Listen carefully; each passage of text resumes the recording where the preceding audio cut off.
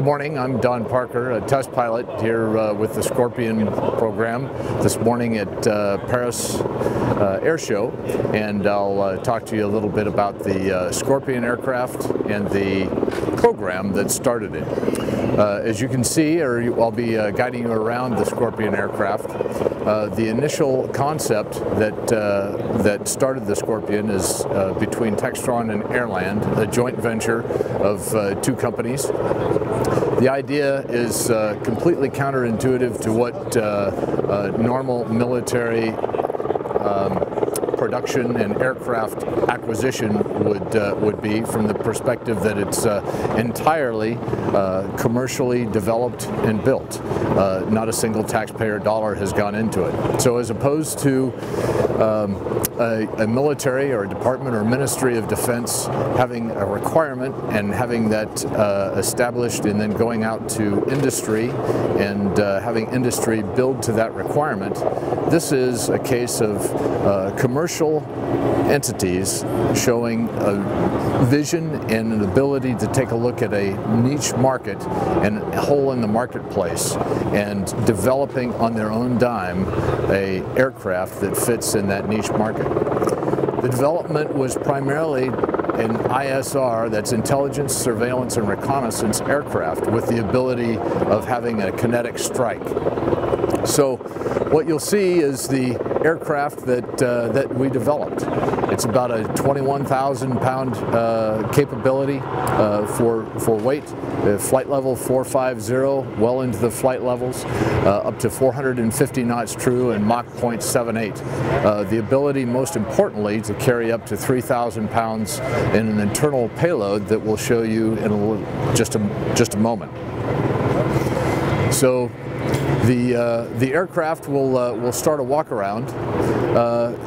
As we go toward the front of the aircraft, something that's very important is the mission. And that's what the aircraft is designed around. The mission, again, is intelligence, surveillance, and reconnaissance primarily, with the ability to act as in a training role as well. So that mission requires significant payloads that also need to stay on station for long periods of time.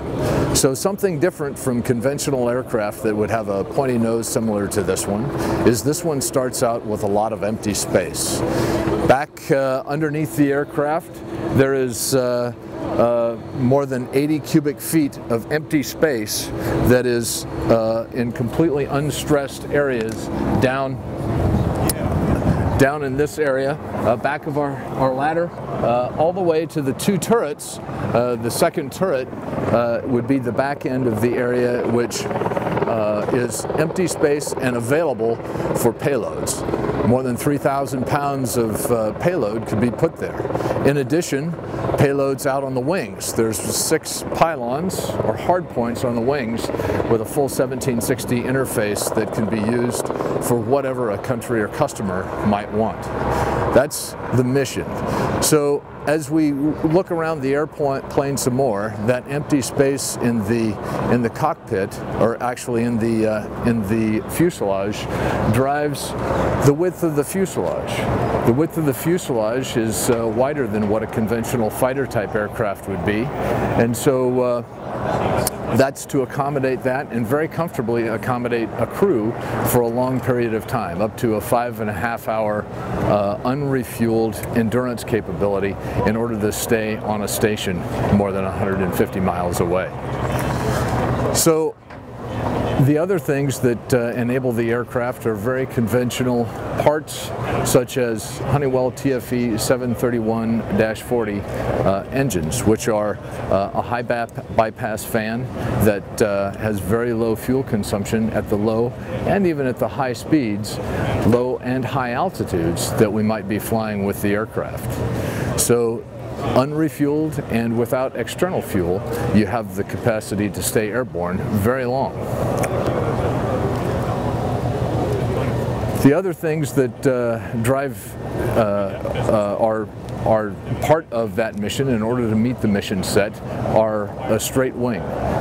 We want the capacity of being able to get to and from a target area or a sensor area very reasonably quickly at jet speeds, something faster than what a turboprop might be, but it doesn't have to be supersonic. That keeps our costs down. That drives essentially a straight wing that sits on the aircraft, conventional for many of the Cessna designs.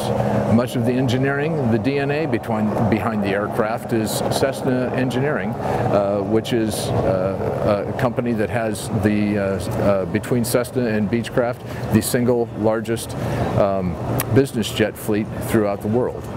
We've got a pretty good idea on how to build airplanes with excellent flying qualities. So along those lines, with the straight wing, you've got large flaps to be able to slow down on speed, and ailerons, which are in the lateral control, powered, conventional ailerons.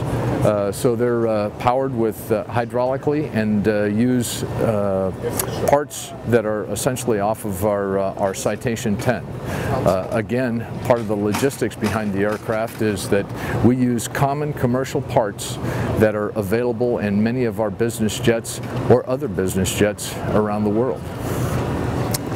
What you'll see on the aircraft right now is a number of stores that are that could be incorporated into the aircraft at a customer request. As you move further aft, you can take a look at the landing gear. The landing gear and the wheels are conventional system for a fighter type aircraft that stows the landing gear up into the fuselage. Wheels come off of the, and brake systems come off of the, essentially are half of what a Citation 10 would be. And we have the ability to put others on if at customer request. Moving further aft, this particular airplane uses a conventional horizontal stabilizer with an elevator. Again, similar to our Citation 10 because of the envelope of the aircraft. It uses powered flight controls. Both axes, because of the genesis or the basis, the DNA of those airplanes are Part 25 certified, is they also have a manual backup in the event of some sort of a failure. Something that you would not traditionally find in most fighter type aircraft. Both the wing, the horizontal tail, and the leading edge of the engine intakes all have heated surfaces. They are anti-ice protected with bleed air from the engines. Another thing that is not conventional for fighter type aircraft, but very, very useful. As we step further around the back of the aircraft, you'll notice the canted vertical tails that provides plenty of directional stability for the aircraft at all of its angles of attack at which it might fly low and high. Conventional unpowered rudders that are fly-by-wire, which is to say cables between the pilot's legs and bell cranks, pulleys, and so forth to the flight controls for the directional control of the aircraft. Looking at the very back of the aircraft is a great opportunity to see just how much space lies between the engines and along the belly. We have two 15-inch turrets sitting on the aircraft right now, which actually occupy a very small portion of the space which is available. It has the capacity to accept as much as a 25-inch turret in the bay. So again, conventional low fuel consumption engines that are deployed in many business jets and even some trainers around the world with the Honeywell TFE 731s. Moving further around the aircraft, we start to get to the other side, and you can actually see on the horizontal tail an area that something unique to a pointy nose or fighter type aircraft is the exhaust for bleed air. So we have, in spite of the fact that you don't see the smooth leading edge, those leading edges on both the tail and the wing are heated, and we've used the anti-ice quite a few times, particularly crossing the Atlantic, where it's fairly common to pick up ice. Something that's a great benefit for subsonic aircraft, regardless whether they're rotary wing or fighter or business jet type airplanes. As we continue to move forward, we'll get closer to the cockpit.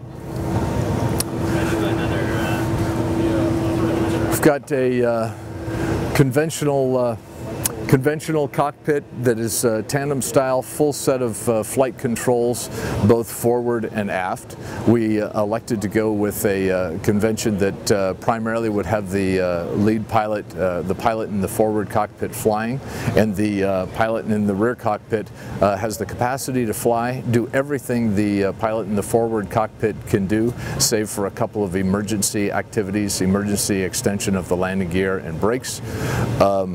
But he also has the ability to take and run the mission system. We've incorporated a mission system from ForceX that also controls any of the turrets that we might put on the aircraft, and a fully integrated system that way that is displayed to the rear cockpit occupant on a large 15-inch, right now, an Avalex display. So also in the rear cockpit is a full HOTAS hand controller system that runs all of that, and it's a Windows-based system, so it's very easy and agile, convenient to be able to make changes and put new capacities and capabilities on at any time that you may want to. It's also very modular, enabling us to put other types of pods on. So customers will often want to switch or have a unique configuration for their particular aircraft, and we can service that need very easily. In the cockpit is conventional avionics provided by Genesis Aerosys. It's a dual FMS GPS guidance that has all of the latest capacity that you would expect in any experimental or even light certified aircraft, to include TAWS, TCAS, and synthetic vision. There's up forward, there's two 6x8 displays and a 4x5 display that are all integrated with two 4x5 displays in the rear cockpit that enables us to have full vision of all of our engine indications, any malfunctions, as well as complete navigation capability on 4 separate displays. So the aircraft also has the ability in conventional fighter type aircraft to be able to egress very simply and easily should the need arise through Martin Baker ejection seats that are sequenced to be able to put the rear occupant out first, or as you might like, conventional with many of the trainers, tandem trainers today. So one of the really neat features of the aircraft, different from most of the fighters that many of us have climbed into, is the ease and use of a ladder. That is probably the finest ladder I've had the opportunity to get in and out of an aircraft on. It's actually really easy to enter and egress. Again, the philosophy of the aircraft is by and large one of using off-the-shelf not only components but our systems. I talked about flight controls a bit, but things like our environmental control system, largely pulled out of other Citation aircraft, and it uses a vapor cycle system for cooling. So there's a conventional, similar to an automobile style air conditioner. There's also the electrical system is essentially out of one of our CJs. So we've got a 2-battery system, completely independent start capability. No ground power support is required, similar to what you would find in a one of our business jets. So we've talked about flight controls, electrics, hydraulics are necessary obviously to drive our flight controls, as well as landing gear, extension, retraction. There's a speed brake on the back of the aircraft. It's a very, very slick aircraft, very smooth.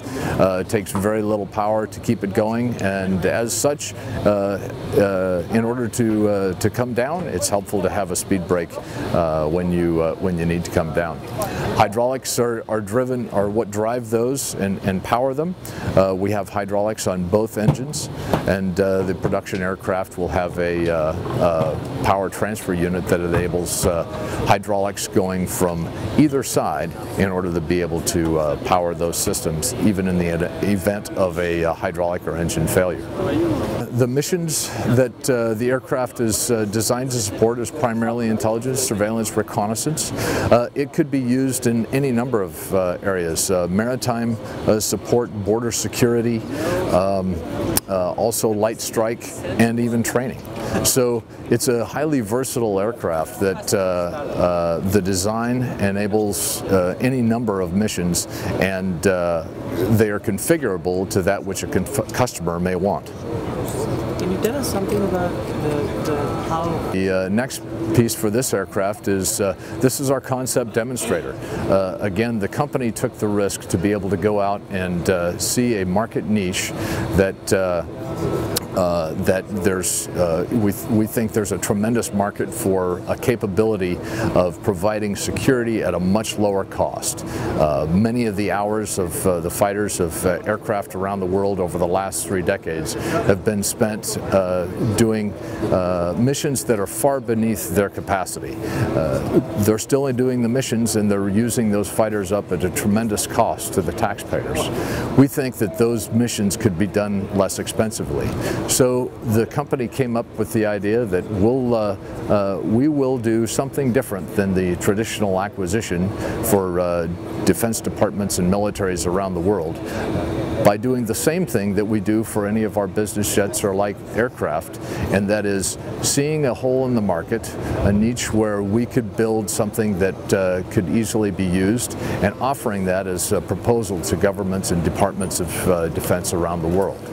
So by doing that, that essentially means that we can do things much quicker and much less expensively, since it's all controlled essentially within the company. We make the design decisions, and those design decisions don't take a matter of weeks, they take a matter of hours. That allows us to be very agile and responsive to the customer, which in the case of this particular aircraft essentially was us, because we needed an aircraft that can go out and show the world what we can do with the airplane. Now, as it turns out, we have done a tremendous amount of learning on this aircraft, and we are right now, as we speak, constructing the next one, which is going to have minor changes to the outer mold line and some changes to the interior of the aircraft, which is to say the systems, but it's in construction right now, and we expect to fly that airplane by this time next year. So that will be the first fully conforming aircraft in which we should be able to expect to conduct certification activity with the airplane to certification authorities that we determine are appropriate. It's actually a great story. There's a wonderful brief that our chief engineer and chief pilot give that is literally entitled 23 months cocktail napkin to flying asset. So by today's standards, that is at lightning speed. It's extremely fast. Literally on January of, I believe it was 2012, there was a small handful of individuals sitting in a room with a great idea, and by May of that year, the design was frozen, and December of 2013, the aircraft flew a first flight. So a tremendous effort in order to be able to execute a first flight and then continue development on the aircraft for now the next year and a half since that time frame. So along those lines, you can expect that you make a number of design decisions in order to meet those kinds of schedule constraints. Those design decisions essentially drive us to even use more, to a greater extent, commercial off-the-shelf parts, which ultimately ends up bringing the cost of the aircraft down. So things that are all commercially available, either on one of our citations or somewhere in a parts system amongst the multitude of business jets around the world.